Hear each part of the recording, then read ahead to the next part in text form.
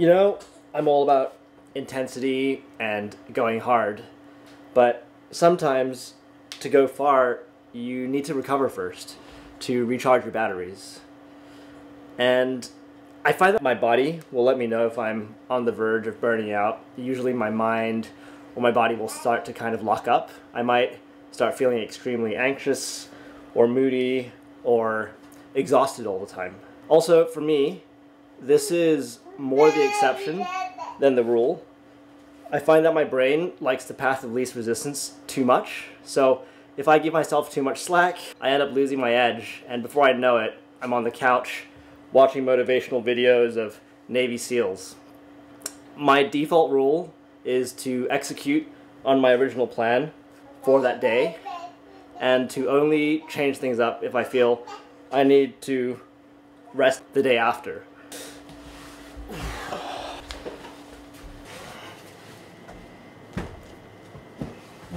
And if I need a rest, I'll usually first try to make the plan lighter. So if it's at work, I'll aim to do less than my original plan. If it's a workout, I'll try and do a lighter load. I'll usually only try something completely different if sticking to my original plan means something catastrophic will happen, like an injury, or I end up running 2 hours late for some meeting. And if I end up having to do the bare minimum, I usually have a minimum viable bar in mind.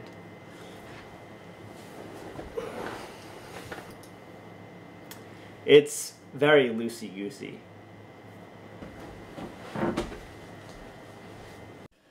So I haven't been feeling great today. I'm struggling to press a weight, which means I'm gonna most likely hurt myself if I try and push through, or I might not even be able to do the workout. So instead I'm gonna work on one of my main strength goal this year, which is to do this workout I'm about to show you with this 106 pound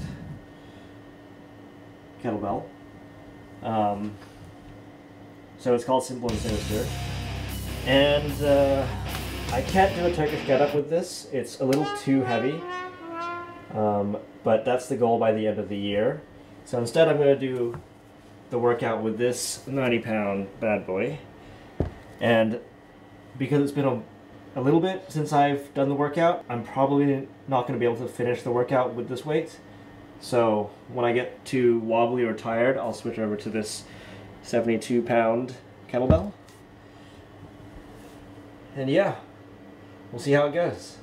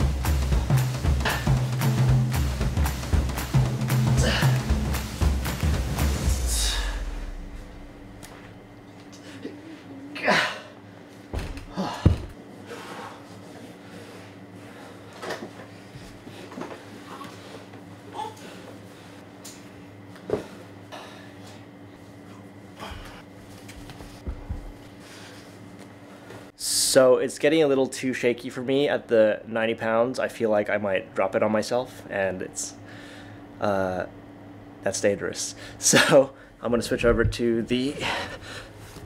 this bad boy now. All right. That one's for you.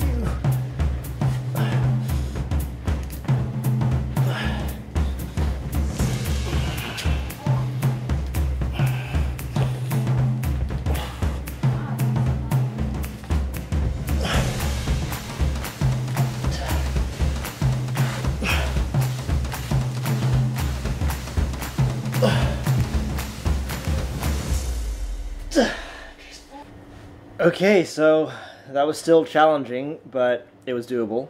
I feel like I feel great that I made progress towards one of my big goals, and I don't really feel like I copped out. So I hope that was interesting for you to watch. I hope it was interesting for you to see my thought process with my goals and how I don't let my structure or the systems or the way I approach my life be too rigid.